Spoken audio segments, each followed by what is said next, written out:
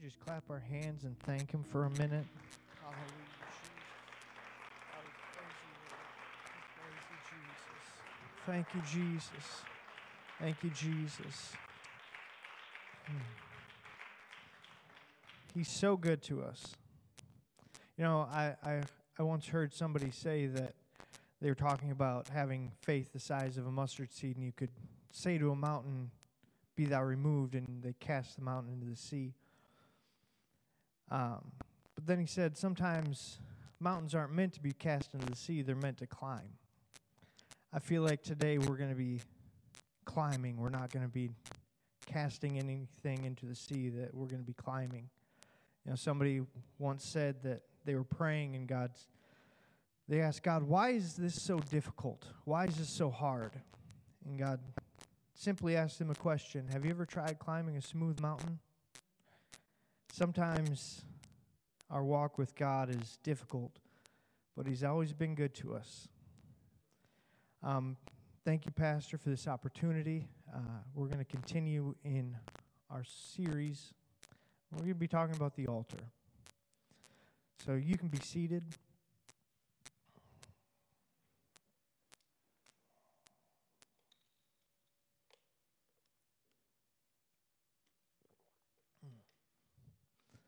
A turning point, the exact moment that changes the direction of an activity or situation.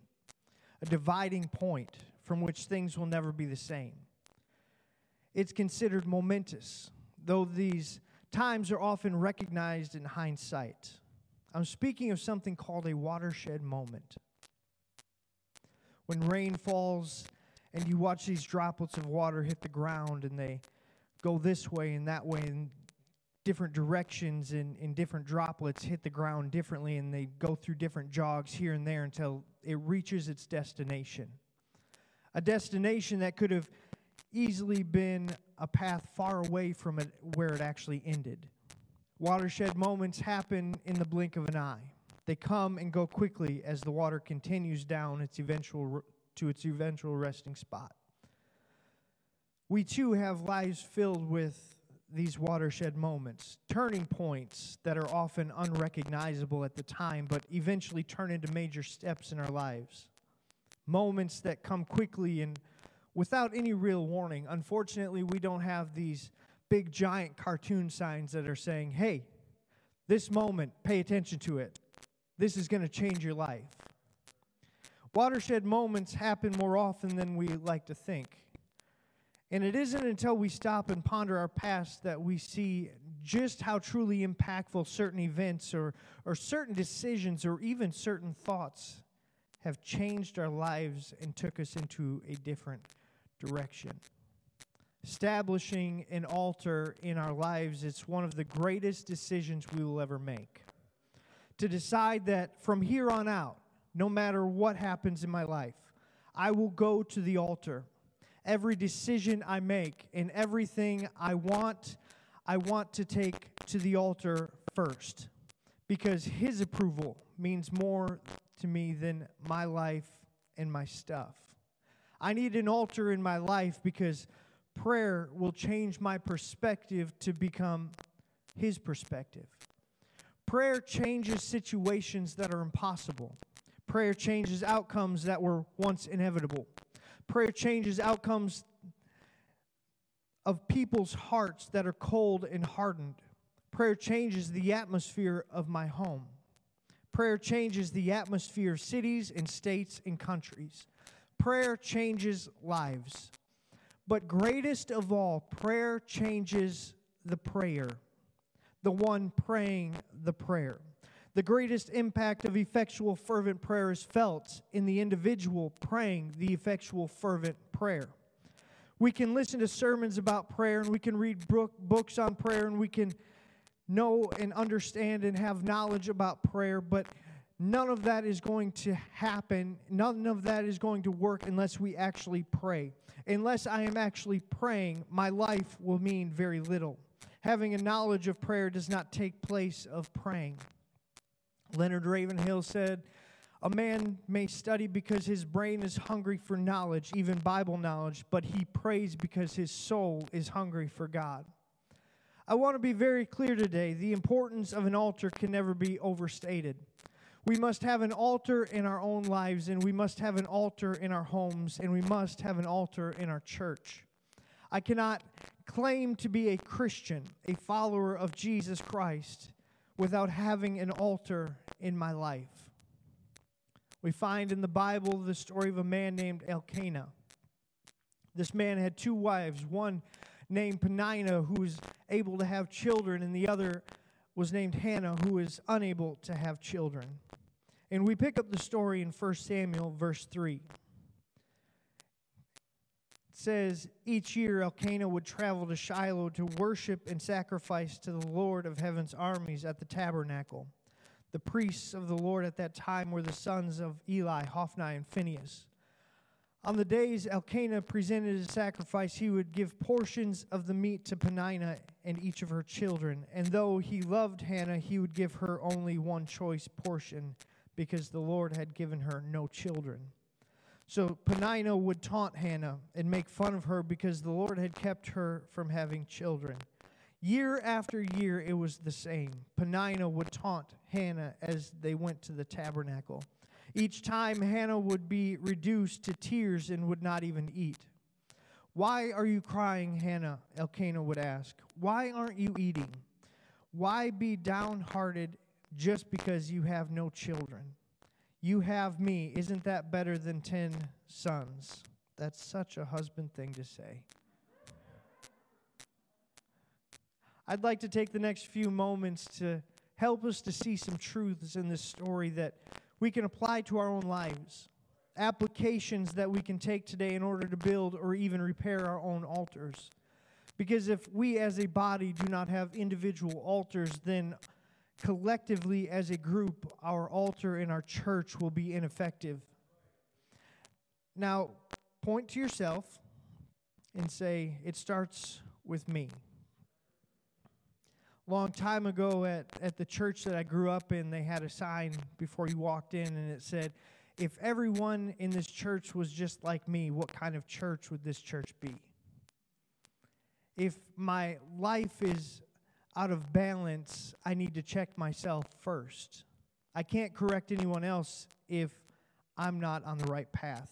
I've got to rebuild my own altar before I can help anybody with theirs. I hope that this message challenges each and every one of us to take time and examine ourselves in our own altars. Hannah's brokenness and desperation drove her to the altar. Hannah was heartbroken. She was unable to have children, and whenever she would get a little down, there was Peninnah to provoke her. The King James Version says, and her adversary also provoked her sore for to make her fret. Hannah had come to a crossroad, a turning point in her life, a watershed moment. What would she do? What could she do? She was depressed, desperate. Hannah needed something that she was unable to produce herself. She was barren and felt alone. Despair had gripped her. And to top it all off, when she went home, there was Peninnah, her adversary, to remind her that she wasn't good enough and that she didn't have what it took to be a great wife, and that Peninnah herself was more worthy of the man that they had married. So what do you do when you're desperate? Where do you go in your darkest times? What do we turn to in the times of despair? I mean, the right answer we all know is that I go to God. But do we? Is that where we go in our time of need? Do we fall on our faces before Him and seek Him for what He desires?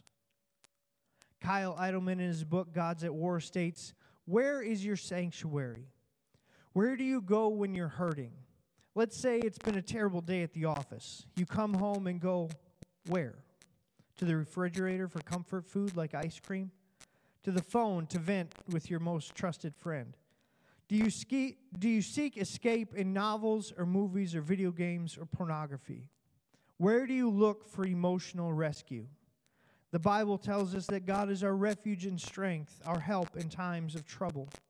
so much so that we will not fear though the mountains fall into the heart of the sea. That strikes me as a good place to run, but it's so easy to forget, so easy to run in other directions. Where we go says a lot about who we are. The high ground we seek reveals the geography of our values. So I ask again, where do you go? What do you turn to? Let's be honest with ourselves. Let's not give the holy and righteous answer, but what do we do when things in life become difficult? Do we go to social media and let everyone know that my life is terrible? Or do we go to social media and blast things that aren't real and show everybody that everything's perfect in my life?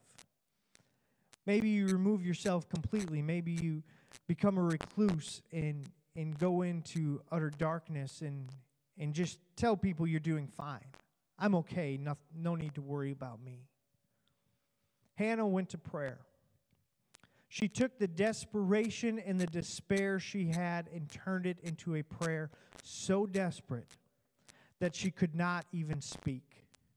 Verse 10 says, Hannah was in deep anguish, crying bitterly as she prayed to the Lord. Anguish means excruciating or acute distress, suffering or pain. The very thing Hannah was feeling in the physical, she expressed in the spiritual as she gave it all to God in prayer. A prayer that changed her. A prayer that not only changed her, but changed her future, and also changed the future of all of Israel. The child that God gave her after this prayer, his name was Samuel. And if you remember Samuel was the one that anointed the first king, Saul. And then Samuel was also the person that told Saul the kingdom was ripped from him. The Bible tells us that not a word of Samuel's fell to the ground. Samuel was a powerful, powerful prophet.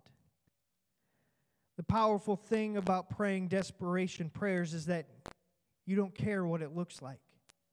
You don't care what it sounds like. All you know is that you need a touch from God. Pride goes out the window. Shame is no more. And a lot of times, just like Hannah, we can't speak because of the hurt we've endured. The anguish is so deep that words cannot be uttered. I've been there. Not only have I been there on my own, but I've gone to that place with praying with others. When you lay your hand on someone and God allows their pain to transfer to you. And you begin to weep as God helps you to pray for that individual. It's called intercession. You're taking on someone else's pain. I've been there when God has laid lost people on my heart. And you just begin to weep for people that are lost and dying. I've been there. I've experienced times where God would lay that upon me. I understand the pain of lost family members and close friends who have rejected truth. There's something powerful about the prayer of brokenness and desperation. Psalm 51:17 says, "The sacrifice you desire is a broken spirit. You will not reject a broken and repentant heart, O God." Hannah took all the pain she had endured for years and she laid it on the altar in brokenness and desperation. Number 2, Hannah trusted God. Verse 11 tells us, "And she made this vow, O Lord of heaven's armies, if you will look upon my sorrow and answer my prayer and give me a son, then I will give him back to you. He will be yours for his entire lifetime. And as a sign that he has been dedicated to the Lord, his hair will never be cut." Hannah was willing to lay down everything she was asking God for on the altar in her life. The most precious possession she wanted, she was willing to give it back to God. There was nothing too sacred in Hannah's life. There wasn't anything she wasn't willing to lay down on the altar. Everything she had was fair game for her. It didn't matter to her. Whatever God would ask, she was willing to give it. Do you trust God in the same way? Are you willing to do the same?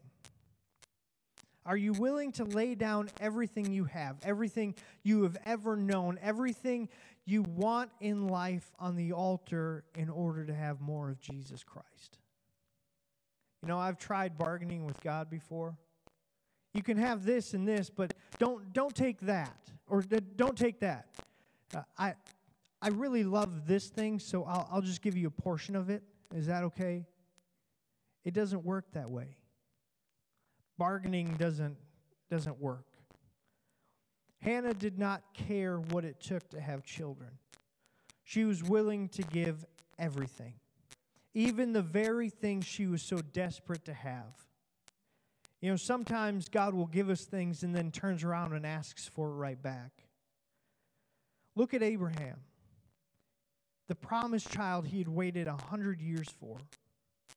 He tried it his own way for a time. That didn't work out so well. Finally, this promised child, and God said, lay him down on the altar. Sacrifice. And when Abraham showed that he was willing, God said, now I know. Now I know I can trust you. But if we're not careful, we can get upset with God because He gave us the desire of our heart, and now He is asking if we are willing to give it back to have more of Him. If we are unwilling to give back the things that God has supplied in our lives, we are living in idolatry. We are serving the gift more than the giver. This is why we must have an altar in our lives. An altar that we go to every single day because it keeps us in check. The altar helps us to keep the right perspective. All of it belongs to Him. My life, my family, my possessions, all His. The Lord giveth and the Lord taketh, but blessed be the name of the Lord. When Job made that statement, he had lost everything. His children, all his possessions.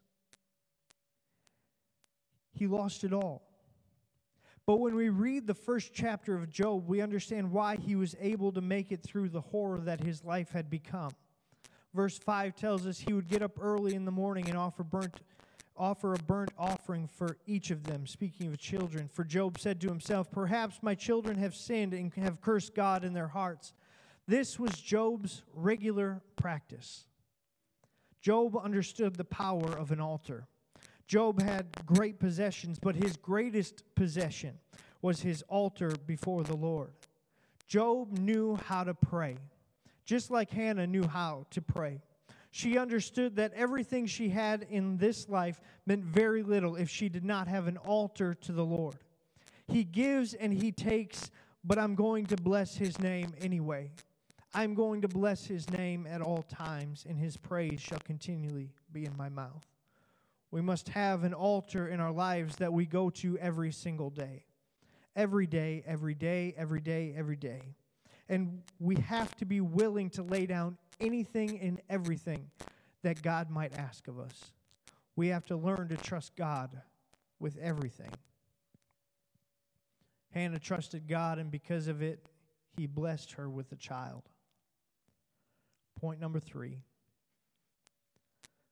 Hannah did not become bitter because of her circumstance. In a day and age in which feelings rule and offenses seemingly around every corner, it would have been understandable for Hannah to be upset and bitter. From a worldly viewpoint, if Hannah would have gotten offended and bitter with her circumstances, we would have been okay with that. When grapes are put into a wine press and they begin to be squeezed and crushed and strained, we see what they are really made of. What comes out in the time of crushing proves how valuable the grapes really are. When we are put into difficult situations, what comes out says a lot about who we are. when the process of crushing takes place in our lives, when we enter the valley of the shadow of death, the words we speak and our actions speak volumes. I've been on both ends of the spectrum. When I was a little younger and I was hurt by circumstances and people's words and people's actions, I watched as anger and bitterness came out. I didn't know how to deal with the hurt. I became very angry and very depressed. I'm so thankful that God brought me out. He was gracious with me, and He was patient with me. I've been on the other side of it as well, that when I was hurt and wounded, when darkness tried to cover me, I knew who to turn to. I allowed God to take care of the situation. Did it still hurt? Absolutely. Were there still dark days? Absolutely. Were there times I felt like giving up? Absolutely. But I knew I could trust Him. I knew that He would bring me out of my troubles. What we do and what we say at the moment that we are crushed shows what is really inside our hearts.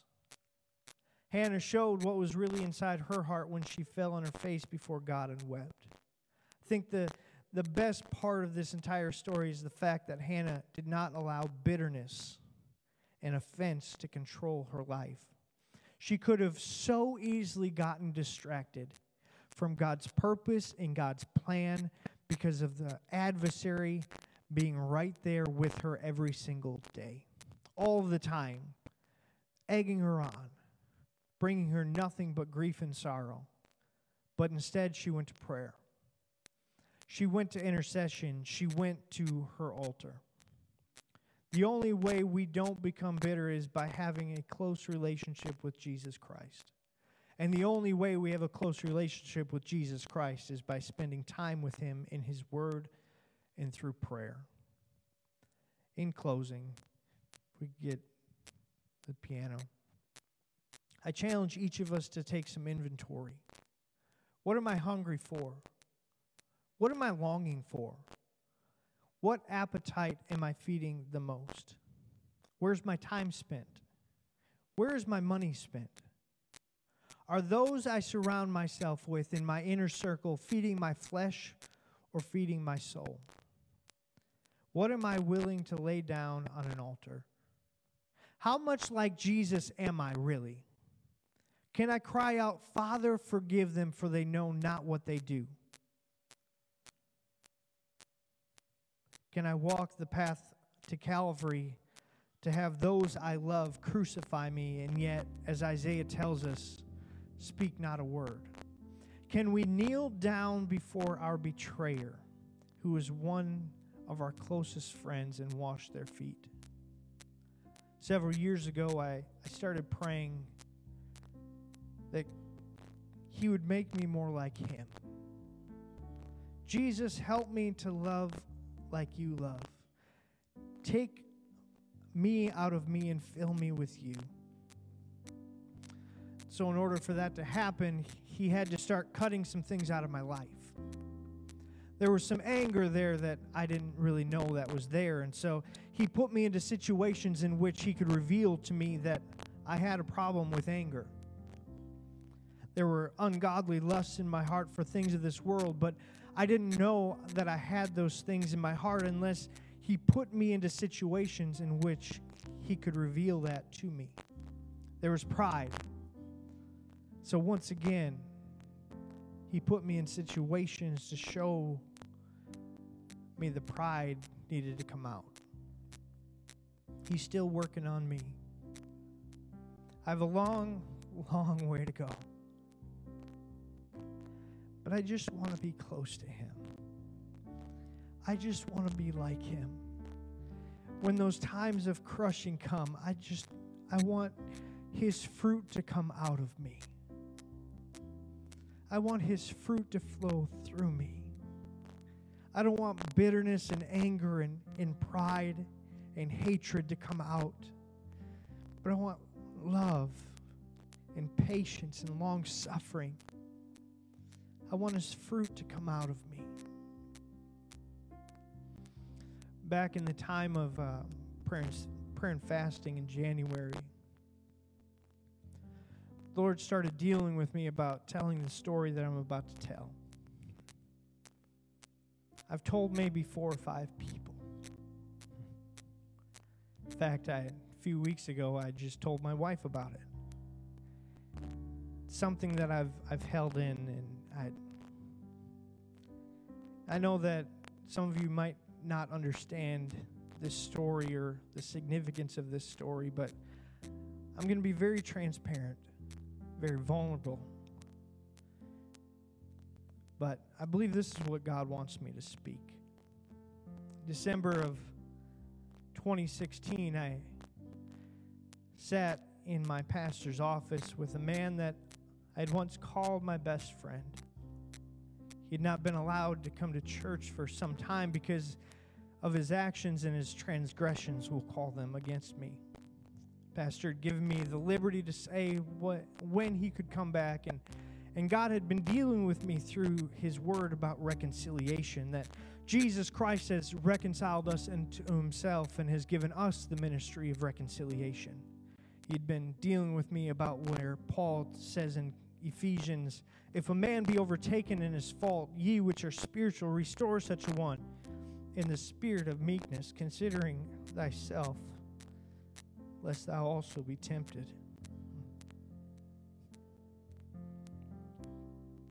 So with that, much prayer, I decided that it was time to have a face-to-face meeting, to allow him to come back to church. And as I sat there and I listened to his apologies and listened to him beg for forgiveness, which I was anticipating, I was expecting that.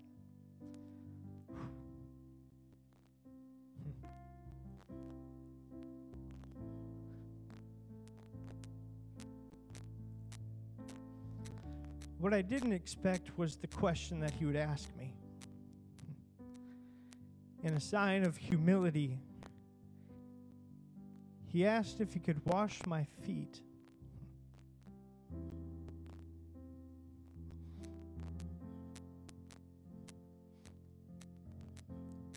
And instantly, as loud as God has ever spoken to me before, he said, could you wash the feet of Judas? Because I did. I didn't even know that was in the Bible. I had to go back home that night and look it up because I didn't even know that Jesus actually washed the feet of Judas. So after some time, I allowed it. I allowed the man that had been my closest friend, who had betrayed me beyond anything I could have ever imagined, to kneel down and to wash my feet and to pray over me. And once he was done, I stood up and I told him to take a seat.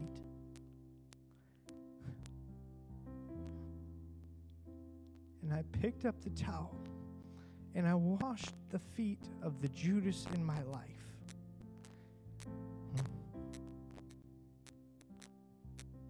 I can't put into words the power of the Holy Ghost that swept through that place, the power of God that filled that room. And I don't tell you to say, hey, look what I did. Look at me. I tell you this to say, look at what Jesus can do. To be like Jesus. To be like Jesus on earth. I long to be like him. All through life's journeys from earth to glory, I only ask to be like him. Prayer changes situations that are impossible. Prayer changes outcomes that were once inevitable. Prayer changes hearts that are cold and hardened. Prayer changes the atmosphere. But greatest of all, prayer changes the one praying the prayer. If we could all stand.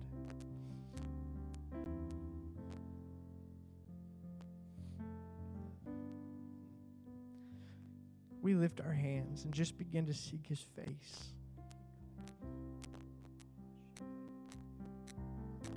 Begin to lift up your voice and cry out to him.